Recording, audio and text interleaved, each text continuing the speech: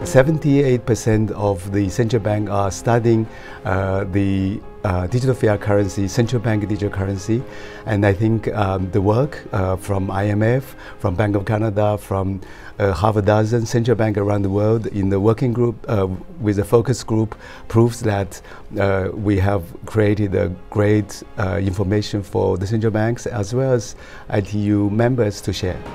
The objective from the beginning was to really look at the architecture, regulatory guidelines and the security for digital fiat currency.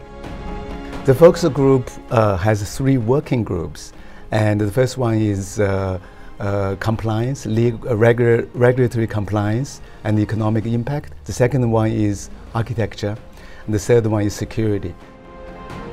Some central banks are looking at it because they have a declining cash usage in their country. Others looking at it because they want to have a more effective means of settlement. They may be considering to have a tool to foster financial inclusion, or in some instances they are looking at it from a monetary policy perspective, have a new tool to implement their monetary policy.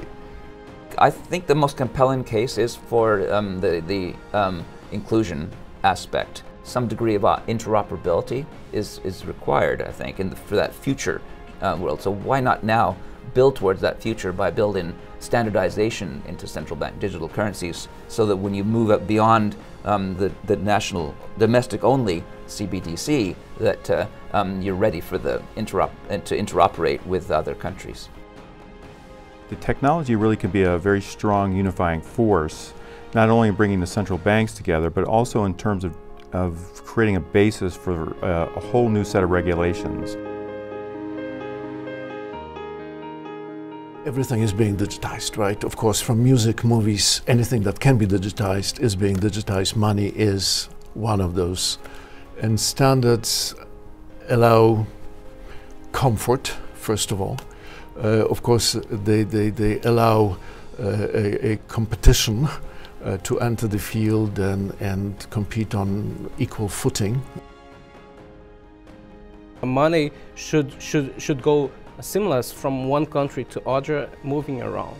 So in that sense, you need to have standards to make this possible without any big costs on doing that. So I think that there's a huge place to ITU to help this kind of standardization, if eventually this technology is going to be marketable. There may be multiple motivations for a central bank to look at this.